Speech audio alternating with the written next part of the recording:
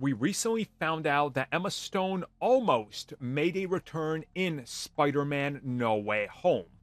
But there was a few reasons, some of them logistical, some of them actually make sense, in terms of why they decided not to bring the character back.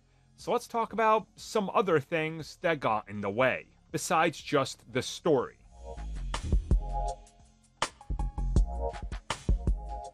So obviously, the return of Emma Stone's Gwen Stacy would have been a complete misfire. Let's just think of it logistically. Suddenly, she's back. How is she back from the dead? Is she another one from the multiverse?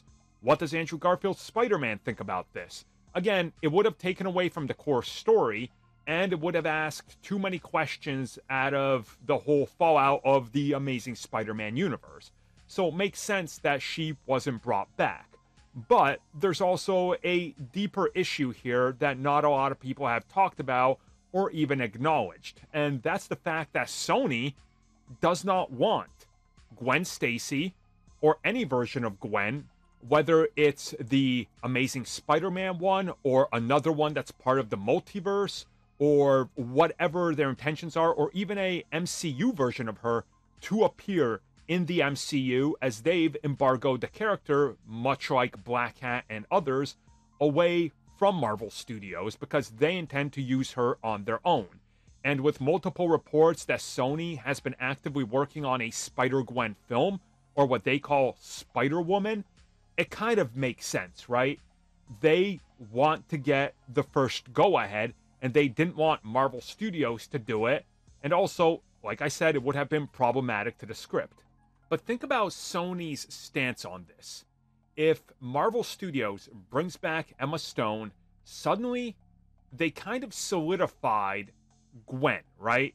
They're the ones that got her back, just like they're the ones that brought Andrew back.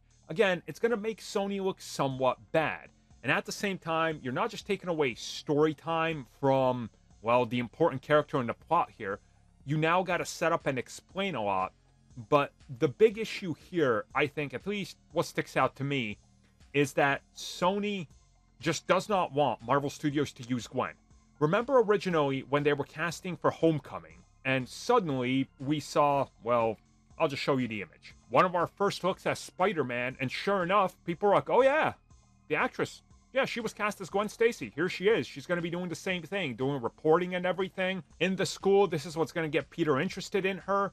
And then reports came out, Sony said, no, you guys are embargoed, you can't use Gwen, pull back on that. So they just made her Betty Brant and never did anything much with her. This was all kind of confirmed by various, things we've talked about in the past. Sony clearly and reluctantly doesn't want Marvel Studios to use Emma Stone or Gwen Stacy, and they wouldn't authorize it. And that's kind of what we've learned recently, and it's not surprising. Again, it's a character they want to focus on. They've had her in the animated Spider-Verse films, and they see the appeal of the character.